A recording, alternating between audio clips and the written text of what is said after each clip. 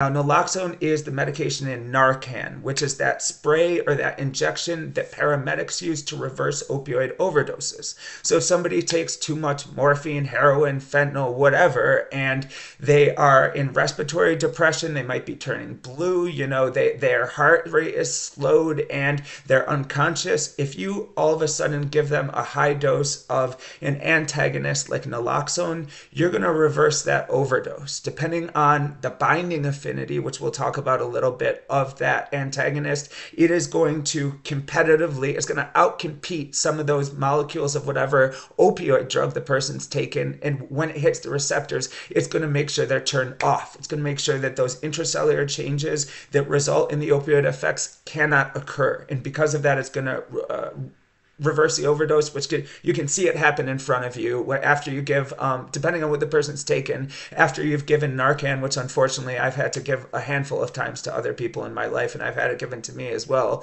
After you give it, you can see the person come back. It starts happening very quickly, especially with the injection and the nasal spray, like within a couple of minutes, and then within 5 to 10, maximum 12 to 15 minutes, you see like they're out of it and they're really, really uncomfortable. Why? You just basically put them in precipitated withdrawal, which is everything we're talking about today.